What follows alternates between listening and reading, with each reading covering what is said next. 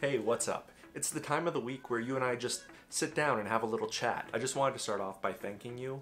After my last video, a lot of you reached out and offered really kind words and a lot of encouragement, and it really meant a lot to me, so thank you. This week has been a little more exciting than last week.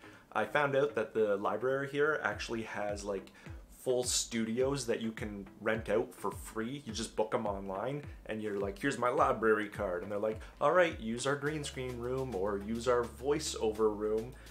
And I booked the voiceover room and I had so much fun with that, and it's free. I just gotta use their professional gear for free. It was so cool. I love it. Mother always said, float like iceberg, sting like thrown iceberg. Next up on the list, I ordered these shirts from one of those print-on-demand shirt companies. I ordered them like 3 weeks ago and they just came in today, so I figured you and I could open them up together and take a look.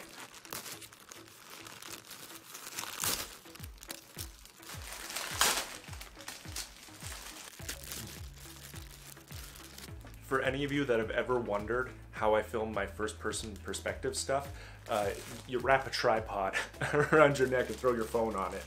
The illusion is shattered. First up, we got the I'm Just Here for the Food shirt with a little film crew on the sleeve. Don't look, I'm changing. I'm just here for the food.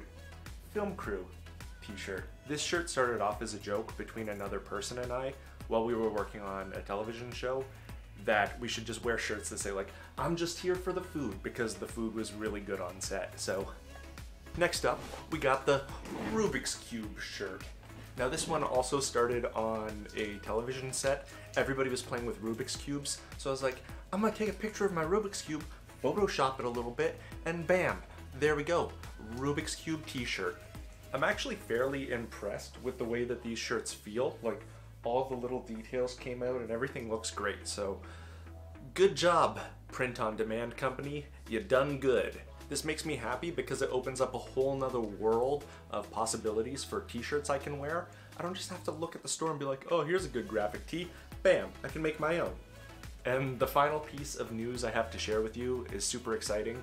I just signed with a talent agent, so 2 thumbs up, I'm excited. Hopefully I can start getting some auditions and just working towards it from there.